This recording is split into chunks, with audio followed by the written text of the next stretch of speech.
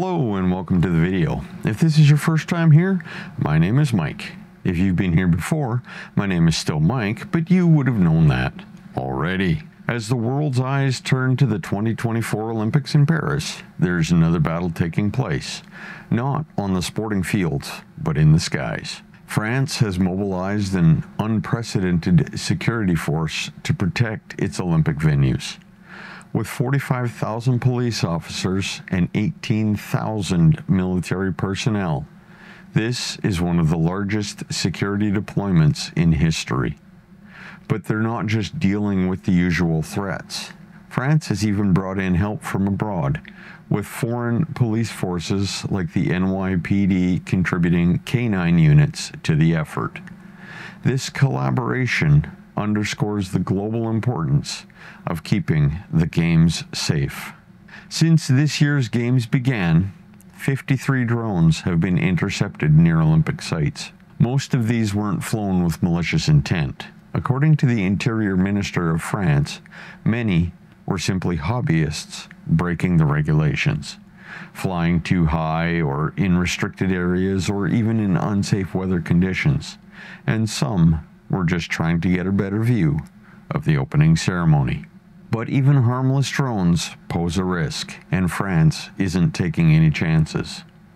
The French army has been preparing for this for months, running exercises to ensure their anti-drone arsenal is ready to go. This includes 15 heavy anti-drone units capable of neutralizing a drone from miles away, using radar, cameras, and jamming antennas. They've also equipped officers with anti-drone rifles that can scramble signals or take down a drone with a laser if necessary. Drone regulations in France are quite strict.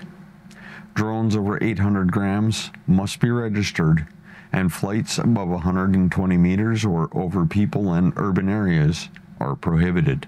During the Olympics, these rules are even tighter. Paris and surrounding areas are no-fly zones unless you have special permits. Only law enforcement, military, and accredited media are allowed to operate drones. The situation in Paris highlights a growing issue for major events worldwide. As drone technology advances, so too does the need for regulation and enforcement.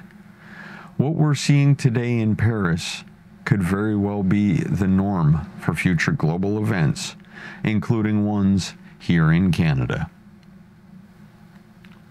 All that remains now is for me to remind you to subscribe if you haven't already.